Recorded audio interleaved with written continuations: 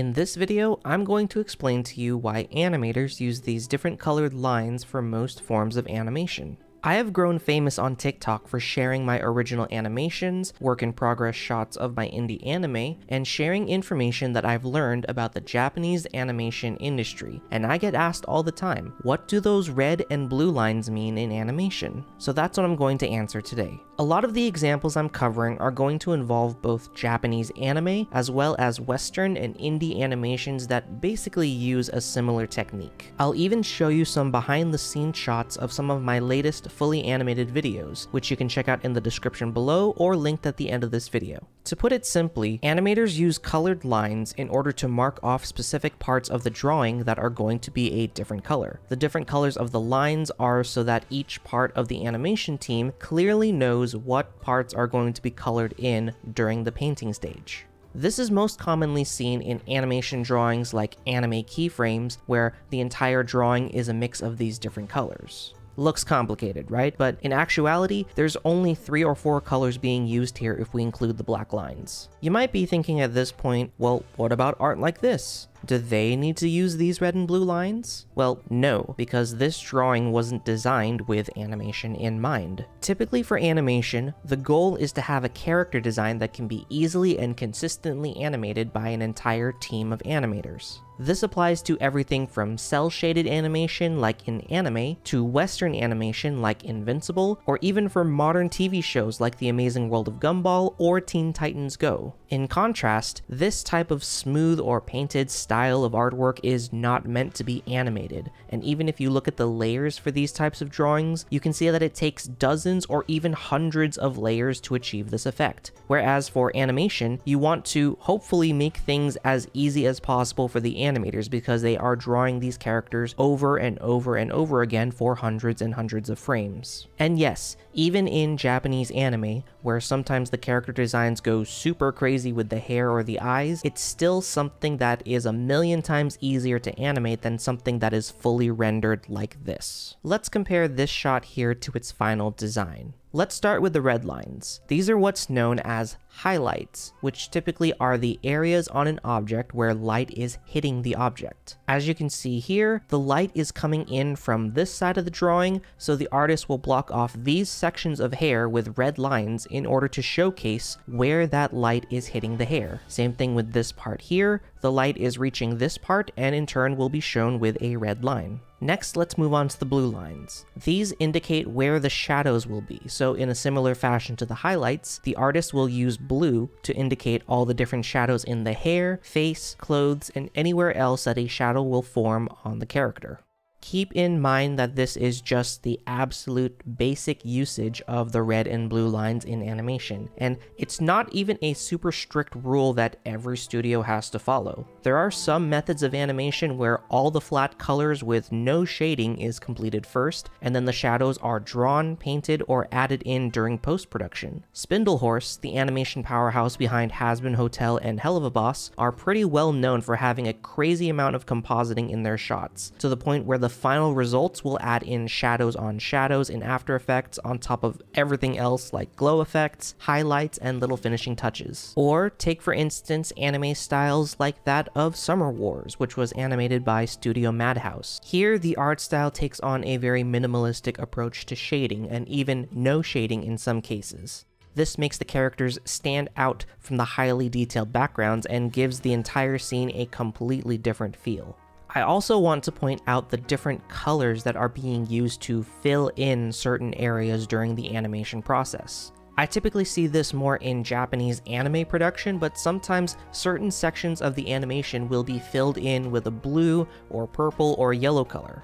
As far as I'm aware, this is not exactly required and is typically seen more in the layout and rough keyframe stages where you would want to block out big shadows and different hair layers. It even differs from studio to studio, as some rough animations will look almost fully filled in with these temp colors, while others stick to plain white and maybe some blue for the shadows. You can even see this in traditional animation, like in Japanese anime, where a lot of the keyframes are drawn by hand. They sometimes fill in those colors with colored pencil. So to play it safe, just assume that these fill colors don't matter and are just temporary until the final coloring stage.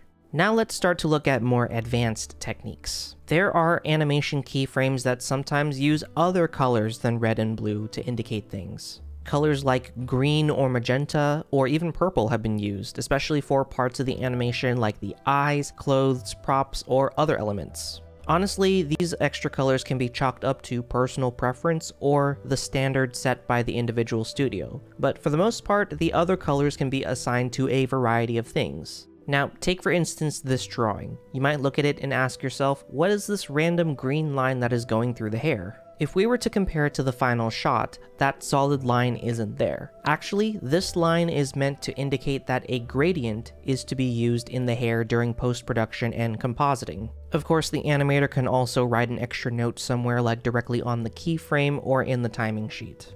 In this example from Dong Chang, an animator working in the Japanese anime space, he is using an After Effects plugin called F's Select Color in order to isolate the colors of the hair and apply a gradient effect to it after the fact.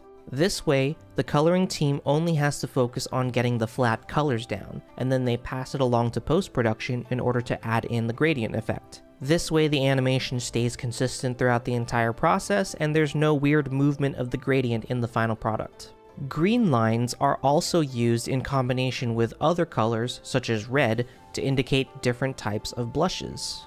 In this case, the green circles usually represent this circular blush that is keyed out during post-production and then blurred heavily to get this soft blush effect, whereas these anime blush lines are left colored in to give this multi-layered blush effect across the face. Or take for instance this specific drawing of a character from the anime To Love Ru. While normally red lines are meant to indicate highlights on a character, in this case it's specifically meant to indicate this specific pattern on the character's uniform. You can see that he is using red lines for the pattern of the skirt, as well as in the highlights of the hair. Also keep in mind that the amount of colored lines will vary depending on the complexity of the character's design. Let's take a look at this keyframe from the anime Rent a Girlfriend. Notice how extremely detailed some of these close-up shots are and how many shadows and highlights are in the hair and the eyes.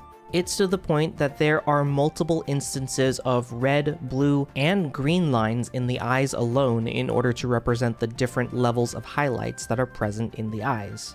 Of course, this is specific to this shot, as it is a close-up on the face during this scene. If the character is zoomed out, then less details will be needed in order to complete the character, and thus less colored lines. Before I talk about the comparison of how Japan uses these techniques versus Western animation, I want to thank Paperlike for making me an ambassador of their products. I'm specifically an iPad-only animator, and thus having a good screen protector is very important. Not only have I been using Paperlike's amazing screen protector, but also I've been using their magnetic folio case on my iPad Pro. This is a new case made by Paperlike that sticks magnetically to the back of my iPad. It's got this amazing textured finish that feels awesome to hold. It folds into a trifold to stand up my iPad at various angles, and it even comes with this amazing magnetic flap that keeps my Apple Pencil secure when closed. It can even be folded closed completely without the Apple Pencil. You can support my channel by going to the Paperlike affiliate link in my description, or use code SPYWISEMindPalace at checkout. And every time you purchase something using the URL or the code, I get a little commission kickback for every purchase. So if you want to continue supporting my animations, or just want to get some useful accessories for your iPad, then head on over to paperlike.com/SPYWISEMindPalace or use the code SPYWISEMindPalace at checkout. Note that you do not get a discount when using my code. Thanks. I've talked a lot about the Japanese anime industry, but that's because that's the industry I'm most familiar with. But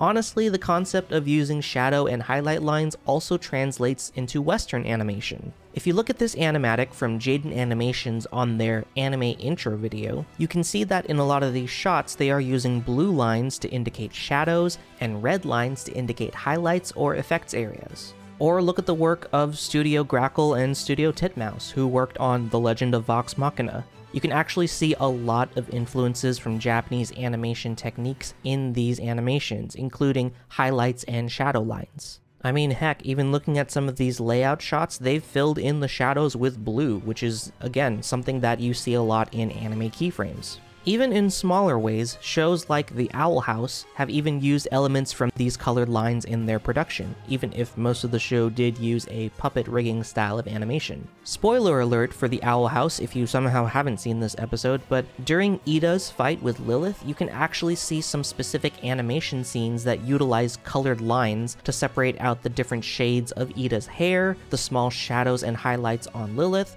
or even to indicate the different color layers on Luz's bubble in this shot here.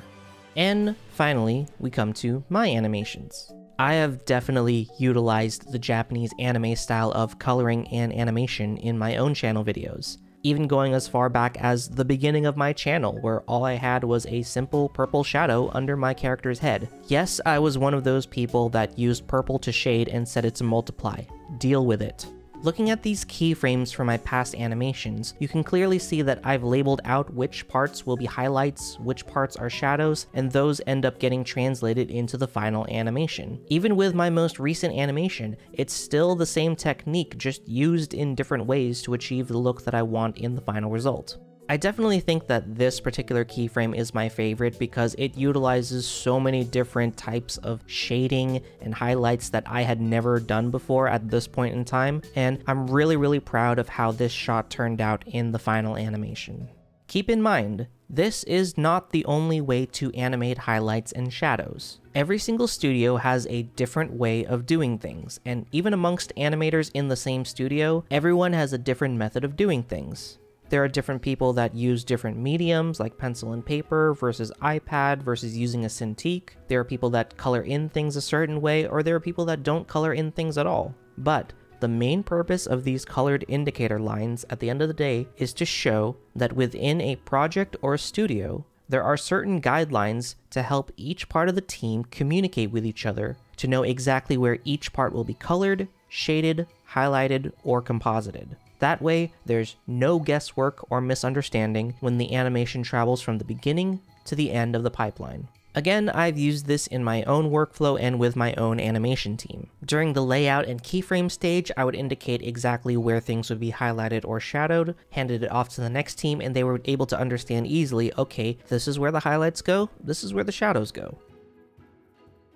Well, I hope you guys learned something from this video, whether you are new to animation or you are a seasoned veteran. And hey, who knows, maybe this inspires you to start implementing some Japanese anime techniques into your animations in the future. Be sure to check out my latest animations, they will be up on the screen now. Thank you guys for visiting the Mind Palace, and I will catch you all next time.